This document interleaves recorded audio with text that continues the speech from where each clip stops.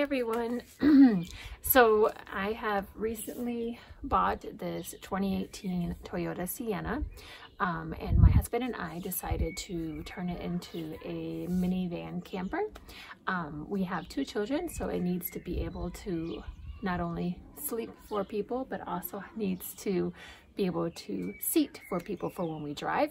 So we had a little bit of a challenge trying to figure out something, since we can't take out all of the back seats, how to get everyone to sleep in there comfortably, sit in there legally, and have space for a kitchen and a bathroom. So I just wanted to show you what we've been working on recently. It's not finished, but we have been working on the little kitchen area, which is going to be behind the 3rd row seats. We are going to take out the 2 middle seats and just have the 3rd row for the kids to sit.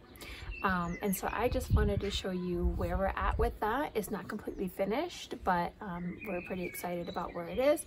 I just wanted to give you a little bit tour, so let's go check it out.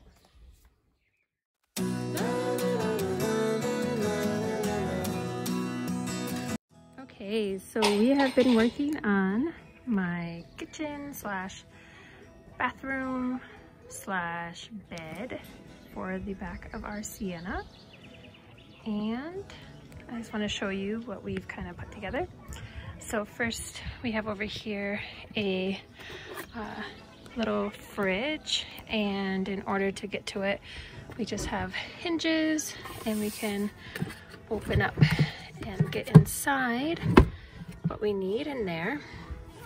And then underneath we have just a little storage. I've just got a placeholder thing in here, and this shelf is actually not permanent because you would need to take those out to get stuff underneath. Just put more storage, and the battery would be down there. And then we have our water tanks, which is a placeholder for where our sink is going to be, right above that. And this little area here.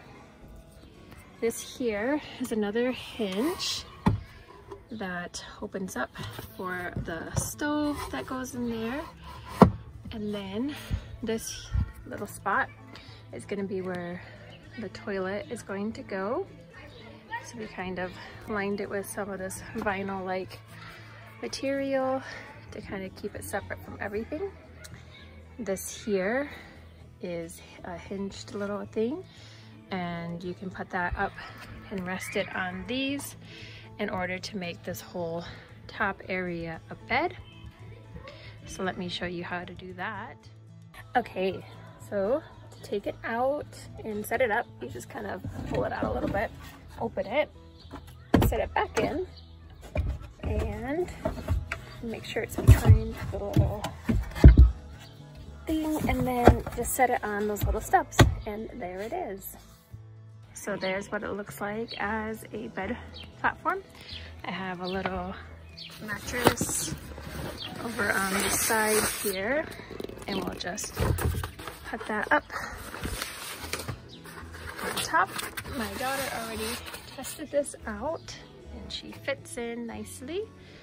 And so now we're gonna start working on getting the sink finished, fixing up any little things for this, and then we'll get into the front area. But I just wanted to show you what we have so far, my little kitchen.